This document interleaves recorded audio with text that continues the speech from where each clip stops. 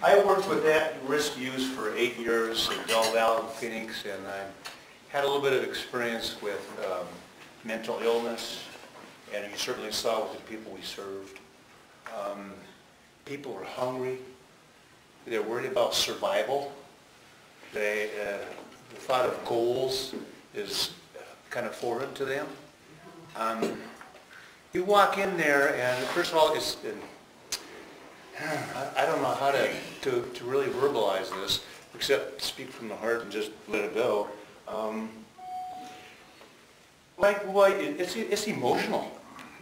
Man, it's damn emotional. You're sitting there going, I forgot about these people. Even though, I give a lip service. Oh yeah, I do this. But when you're there and you're working with them, that's a whole bunch different than giving it lip service. And I was kind of sad that we had a minimum number of people there. Because I wish you all could have had that moment to realize, man, what you have and what they don't have, but yet some of them are just super happy. Now some of them were, it might give you a moment's pause, how you're going to deal with them or interact with them. But other ones were just super nice people. And they appreciated what they were given.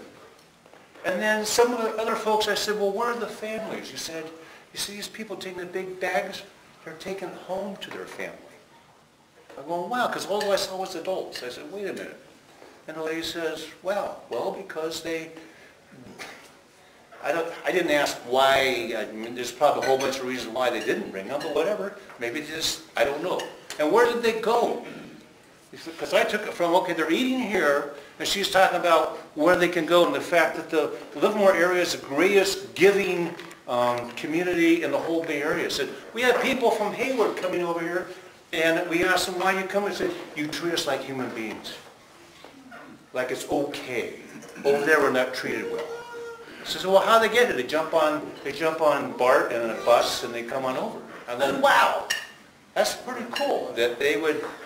And then they talk about Ashbury Church. They talk about all the different locations that people can go. I said, we have at least 3 churches that give out food to these folks. I go, wow. And what I saw, I asked, how many meals you serve? Probably about 200.